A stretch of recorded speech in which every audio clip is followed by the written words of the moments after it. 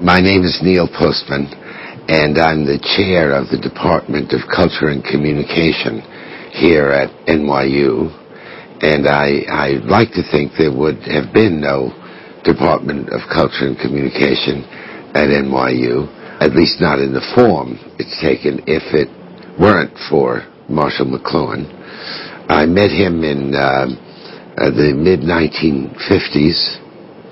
I was a graduate student at Columbia, and one of my professors, Lou Forsdale, who was a great friend of McLuhan's, used to bring McLuhan down from Toronto to give lectures at Columbia. And in those days, McLuhan was an obscure English professor, and no one knew anything about him, really. But Forsdale thought that McLuhan was to be the wave of the future. That's why he brought him down. And he would come to Columbia and give these wonderful talks that most students did not like very much, and other professors did not like very much. One of the reasons the professors didn't like his talks is that McLuhan never seemed to answer any of their questions. If someone asked him a question about some idea he had, he would typically say, well, look, if you don't like that idea, how about this one? And this was not, the professors thought, the way academics were supposed to behave. But some of the students liked him. And my best friend, Charles Weingartner, and I, we always sat right next to each other. We fell in love with McLuhan and attached ourselves to him and his ideas. So that's where my life with Marshall McLuhan began. I think it would have been 1974 or 5. There were several reasons he was so attractive to us. One of them was that he took popular culture very seriously and could connect popular culture to what you might call classical culture. He was the only person I think I'd ever known up to that time who could in one sentence talk about the Hollywood Westerns, Plato, and Socrates, and then still in the same sentence go on to something about popular music or Elvis Presley or someone of that sort. And he would connect it and try to show how one thing was related to the other. And no one had ever talked that way before, as far as I knew. So that was one thing. But I also liked very much his style of speaking. I mean, he loved to make puns, and he had a good sense of humor, although sometimes people didn't know he was making a joke, but somehow I caught on to that. And also, perhaps most of all, was a certain sense that I and some other students had, that this guy had a point of view about culture and about media that no one else we could find had. I learned later there were people who had a similar point of view. Lewis Mumford, for example, who had this point of view much earlier than McLuhan. McLuhan, by the way, acknowledged that. But I didn't know much about Lewis Mumford then or anyone else. And so I think it was a combination of what I perceived to be the uniqueness of McLuhan's point of view and his non-academic style, which in the end, of course, made him very popular with young people when he became world famous, because he was not pompous. He talked about things that young people knew about, and he had a gift for metaphor and a gift for punning. So I think for all of those reasons, I was drawn to him, as so many others were. I think what turned some students off, and almost all of the professors, is that McLuhan was probing. You know, he always used that term, these are probes. Although he could say things in a very definitive way, you could sense that this was an exploration on his part, that he really didn't know the answer here, but what he was contributing was a way of thinking about these matters. And I know we probably will get to his legacy, but if I may say it now, what McLuhan mainly contributed was a question rather than an answer, which, a lot of students don't like if you just give them questions. And his question was, what is the relationship of the forms of media to the way we respond to them? Not so much the content, but the form. And while others asked that question before, if we want to go back to Plato, find people who have been on to that. But McLuhan raised it when he did at the right time, because this was a time when media was taking charge of American cultural life. And no one was raising that question in a way that could interest other people. When I say media was taking charge, in a way that is an oversimplification, you're quite right. The pre-McLuhan era, people had media. The newspapers, I would say, were the dominant public medium, although I did grow up with radio. Television, of course, which begins to be prominent in the 50s, is, a massive, it causes a massive change in American culture. And at that time, teachers, for example, were not paying much attention to television. They liked to call it the boob tube, and the only advice they had about it for the children was, don't watch too much television. So along comes someone like McLuhan, who says, well, this is changing everything in the culture, and not just because of the content of the programs, but because of the form of it, that it's visual, that you watch it at home, all the things he suddenly called our attention to. Of course, he had some ideas about the form of television that no one has been able to corroborate, but it didn't matter. And that's one of the reasons why I liked him and so many students didn't, that he would say things that he didn't necessarily believe, but he was testing them out. And people actually do that all the time, but they don't usually do that, say, in a classroom or a lecture hall. That they have a kind of idea and they try to give expression to it. And then if you say, do you really believe this? And they say, maybe not. But how do you think about it? Some people resent that, feel that you've put them on. But I must say I never felt that way. Maybe I was lucky, but somehow I sensed that this was a form of learning that he was teaching me. And I do remember once, I think someone has written about this, because at an interview I mentioned it, that Charlie Weingartner and I and McLuhan were together in a hotel room. It was at a conference in Cincinnati, a teachers' conference. And in those days he smoked cigars, and it was about 3 a.m. We'd been talking all night. Charlie and I were just exhausted, and we thought it was time to go to sleep. And McLuhan the room was dark because the lights had been turned off, and I could see the glow of the cigar. And he kept talking, and he would say, well, what do you think of this idea? That the invention of the railroad led to divorce or I can't remember exactly what, and he would go on and on with this. And I remember Charlie said to him one point, Marshall, it's 3:30 in the morning, give us a break here. But this didn't deter him, and he went, and then suddenly, Kevin, he'd say one of these connections, It was sort of like a little game he would play.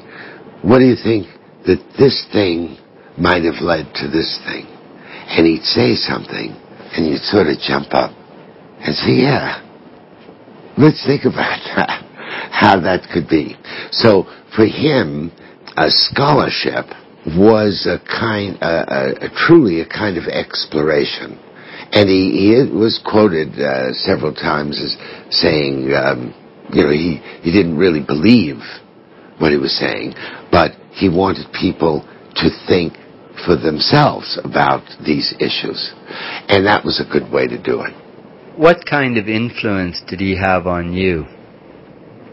I think of my books as a result of my association and study with McLuhan. That I think I could never have written most of them if not for McLuhan. And I would say, but 80% of them, I actually refer to McLuhan and acknowledge this fact.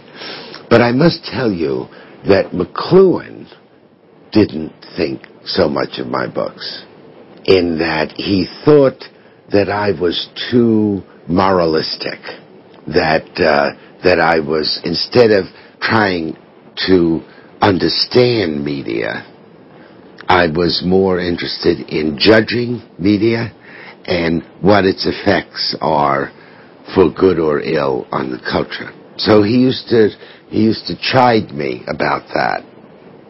He once said that I was too rabbinical in my books. Nonetheless, I think he was, if I may say it, proud that I was writing the books and that I acknowledged so easily and gratefully his influence on my work. But I wrote an introduction to a biography of McLuhan in which I discuss this point and say that McLuhan, I think, was also very, if I may say it, rabbinical in the sense of being very moralistic. That he always denied that he was that, and it's a good point that he was making, because too many of us are so quick to evaluate the effects of media, good or ill, on people, and get diverted from trying to understand how it's really working. And that's what he tried to do. But I don't think he could disguise, at least not to me, when I talked with him and when I even read his books, that he was moralistic himself. I mean, he was a convert to Catholicism, as you know, and he didn't take that lightly. So that he had a sort of ideology, very carefully hidden at times. And that was the answer I would always give to him when he would chide me about my being too quick to judge the good or bad of media. And sometimes if he did it a little too much, I would say, well, I pick up a kind of moralistic way of thinking in your own work. But he didn't like it when I said that. Were you aware of the criticisms of McLuhan when he was alive, particularly during that sort of celebrity period? Well, I was aware of criticisms made, especially his, shall we say, silence on the Vietnam War. But I thought of him as such a special kind of contributor to our intellectual life that I was not put off by this. The thing about McLuhan, which people would not know unless they knew him and talked to him, is that he had a kind of tape in his head that he had to play out. He was, I would say, the worst listener I've ever met. But who cared? When you were in his presence, he was playing the tape. And if you were smart, you'd listen.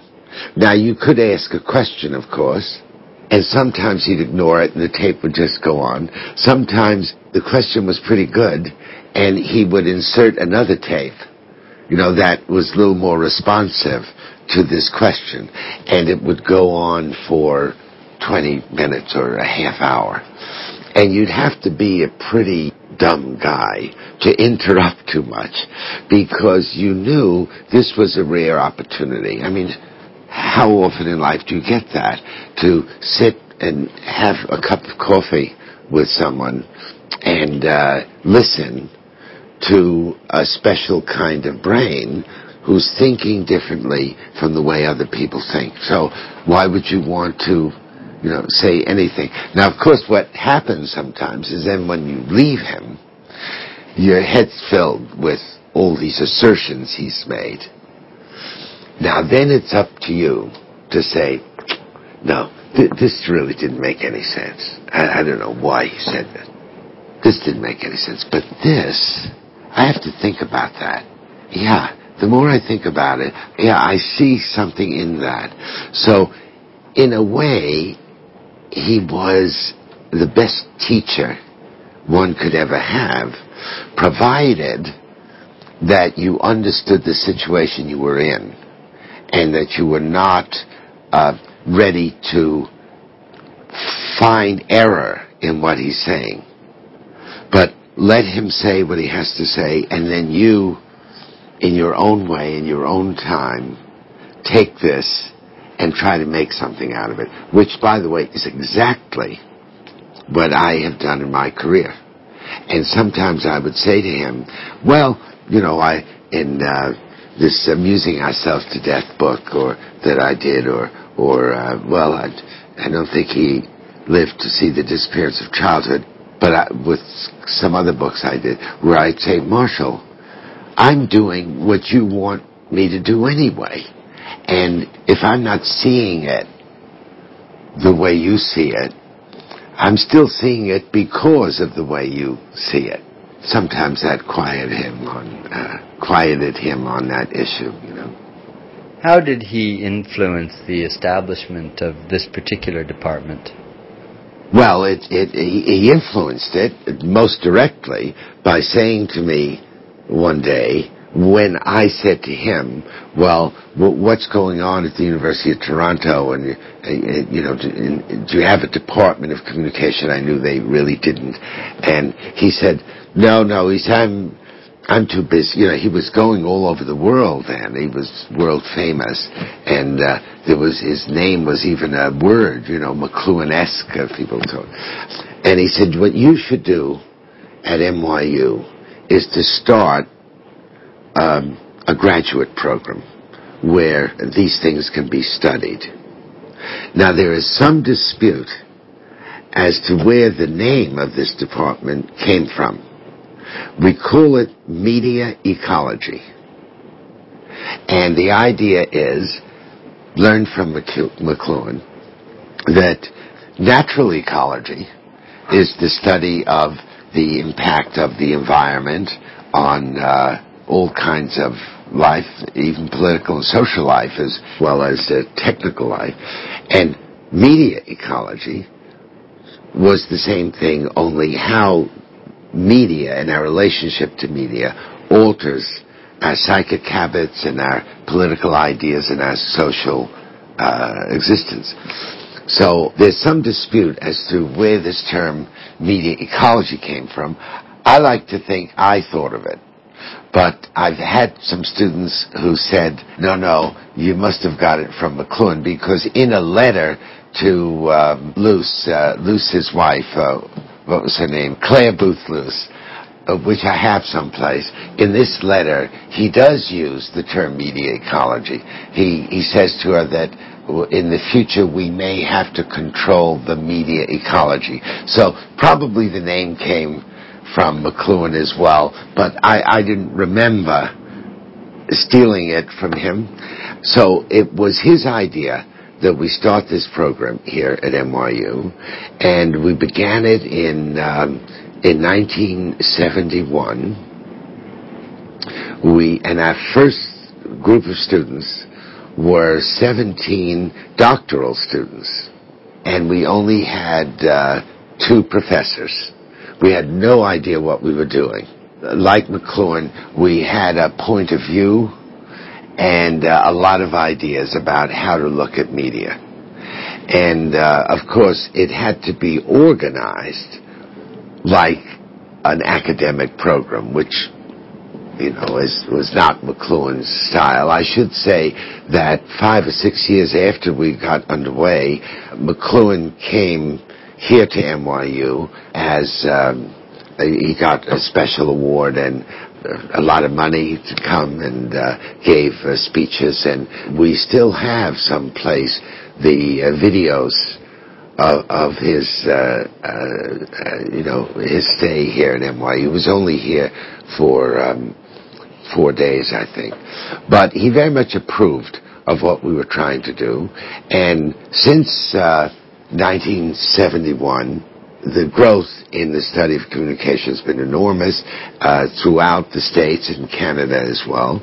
And we now have over 700 undergraduates studying media ecology and about 150 MA students and about 40 doctoral students.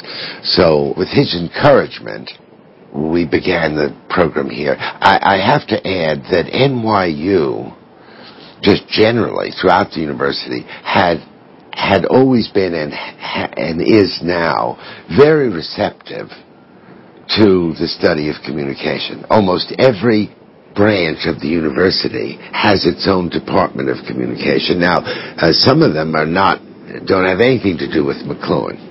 But, we have the Tisch Film School, and we have in arts and science they have journalism and media history and all over the place. So our department here at NYU is just one of maybe 6 or 7 different communication departments. But now that I think about it, I doubt that there is a department of communication any place in the country, let alone NYU, whose point of view hasn't in some way been influenced by the fact that McLuhan was here. I mean, not here at NYU, but among the living. And, of course, our department here is greatly influenced by him, although by now we actually have anti-McLuhanists in the department, which is just fine. People who dispute the way he looked at the world. But even in that case, his influence is there. Don't forget, there are many people who would, with a very, say, low opinion of McLuhan, if they know about him at all, who, much more than they realize, who are, in their own work, influenced by what McLuhan had to say. I mean, even if you disagreed with what McLuhan had to say, you have to deal with that point of view. Nonetheless, there's no disputing that for, I don't know when it started, but let's say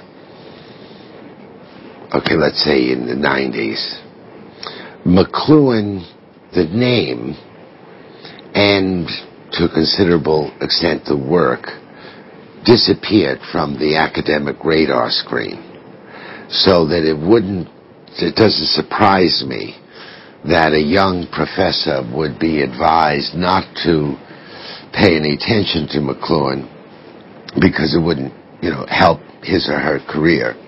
But I think, as with all these things, he's coming back.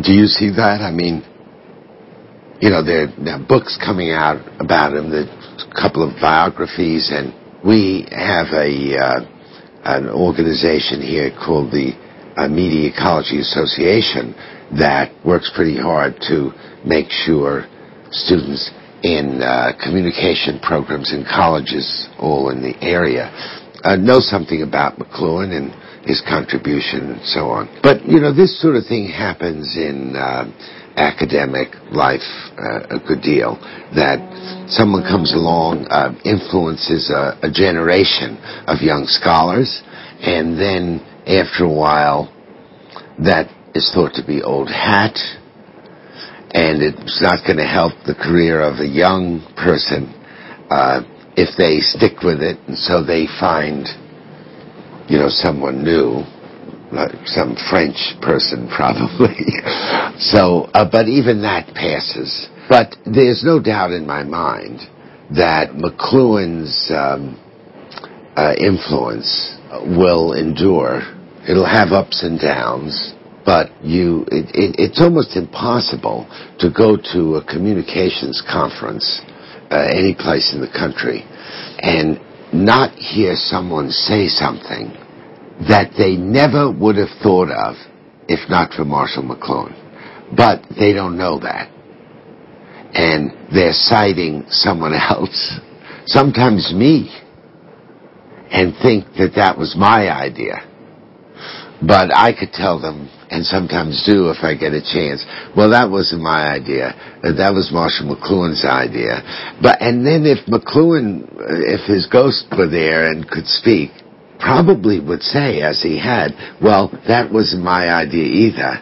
That was Lewis Mumford's ideas. That's the way it works. But I don't think McLuhan's name will ever fade. I don't think that McLuhan's name or his contribution will ever fade from view in any responsible interpretation of the academic study of communication. What do you think his influence has been on those of us who are not scholars? Well, there are a lot of academics who misunderstood McLuhan's point of view and taught some, I thought, ridiculous version of what McLuhan was trying to teach. But there are a lot of non-academic people who read McLuhan and, like academics, have a skewed view of what he was talking about. But I'm eternally grateful to McLuhan for reaching the kind of audience you're talking about. People who are not academics, have no interest in an academic career, but who are interested in media, interested in culture, and turned at some point to McLuhan's work. So I think his influence, by and large, has been good with the non-academic audience. I don't know if that audience the non-academic reader reads McLuhan now, say, Understanding Media. Be interesting to know what the book sales figures are now. I'm sure that many academic programs, the book is still required. We do here. But among the general reader, I doubt that he's read much. But 20 years ago, you could draw a larger crowd for a lecture on how to improve your backhand in tennis than you could for a lecture on how television was affecting children 20 years ago, maybe even 15. Somewhere along the line that began to change. The consciousness, awareness of the effects of media became an issue, or started to become an issue. And I credit McLuhan to some extent with that. Now, this is sort of thing that's very hard to prove, but he made the idea of understanding media, brought it into our consciousness, that something is happening, and it's not altogether obvious what's happening. It takes some thinking to figure it out, which is what McLuhan was teaching. So that now, I think in Canada, of course, even though I don't think he was a much beloved figure in Canada, I could be mistaken, but in the States, it goes back to what I was saying before. People talk about media to parents. I'm not talking about academics, just in ways they would not have talked about if not for McLuhan. So there has been a giant leap forward in the interest that ordinary people take in the effects of media on their social life, their children, their political ideas, and so on. And that, I think, will continue right into throughout this new century, because it's too obvious. If the average American, say 21-year-old, will have seen something like 600,000 television commercials, you don't have to be a genius to say, well, that must have had some sort of effect on the way this person thinks about the world. And then everyone says, yeah, it must. How do we get at that? Well, one place to say is, well, let's read Understanding Media. Let's see what this guy has to say, and if he has some ideas about this. And invariably, when you do that, people, I've never met anyone who agreed entirely with McLuhan, but people will say, yeah, no, I think what he says here is actually happening, and I could see it, and I can give you examples, and they're off. So I think there's been an enormous increase in interest in effects of media, and people don't even remember anymore when there wasn't. As for the effect of TV on McLuhan himself, I don't think it was very good. I think he wanted to get his ideas across to many people, so he did appear on television all the time, and I think that it cost him, in that you have to keep talking, just saying things that will be provocative. I mean, what's the sense of going on television and saying something that is thoughtful? You know what I mean, perhaps, that the best kind of television is dramatic. You want to keep people's attention on the station so they don't turn to another station. So I think McLuhan almost became a parody of himself toward the end. And maybe he couldn't even control it. I mean, he was in such demand that he seemed to be every place. And it might have been more than he or anyone else could handle. You can't ever say to a question on television, I have no idea. Or, I thought I had an answer to that, but lately I'm thinking it's all wrong. Next question. I mean, actually that might get an audience's attention. But in any case, I think towards the end of his career, he seemed to me to be somewhat less serious, less thoughtful. I mean, he was always saying provocative things, but one always had the sense that he had somehow thought this through, and he was testing it. But when I saw him on television toward the end, it seemed as if he was almost doing a spoof of McLuhanism. I mean, because he was already an icon. And then television itself, the way it's conducted, at least in the States, is almost encourages you to do a spoof of yourself, especially if it's a 3 or 4 or 5 minute interview. I remember once he called me, he said, well, meet me at the hotel, we'll have lunch. He was in New York to do the Today Show. Well, I knew he would only be on for like 3 minutes. I know the format of the Today Show. Maybe it's 4 minutes. He wasn't going to be on and actually have an opportunity to explore an idea.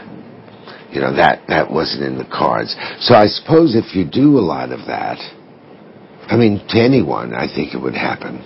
You begin to stop thinking and just say what comes to your mind, or the more sensational or even absurd, the better.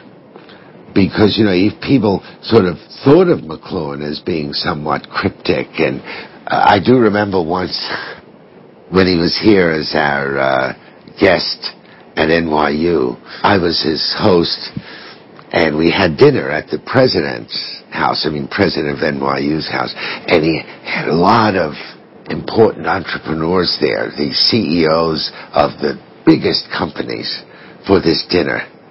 And I was sitting next to Marshall, and people were eating their dessert when the president knocked on a glass, and I think Marshall was almost like this with the ice cream or something, and the president said, well, I'd like to ask our guest, Professor McLuhan, to say some things that we'd be interested in. Now, they were all entrepreneurs, so there were no academics there. And I could see McLuhan was very annoyed that almost in the middle of his having dessert, he has to stop and say something. Well, it was about a day in November, like it is now, but it was about 6 o'clock.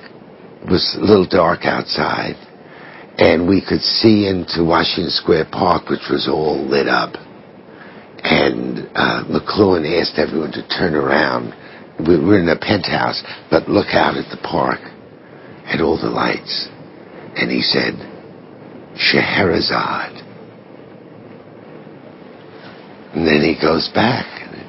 And I could see some of these guys saying, Scheherazade? What the hell does this mean? But some of them thinking, well, who is Scheherazade? What is it?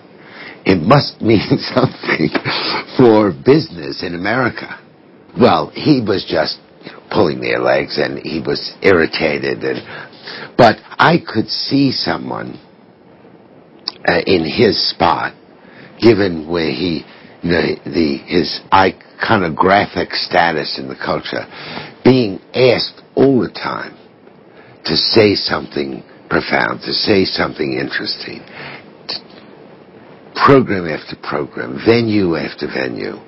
And then after a while, maybe it just becomes almost a silly game, because you can make money from it, which I'm sure he did. But I never really held that against him, Kevin, in part because I knew that if I had been in that situation, I'd be doing exactly the same thing. And I was quite content by then that his contribution to me personally and to the field was so great that this stuff in the end would be forgotten.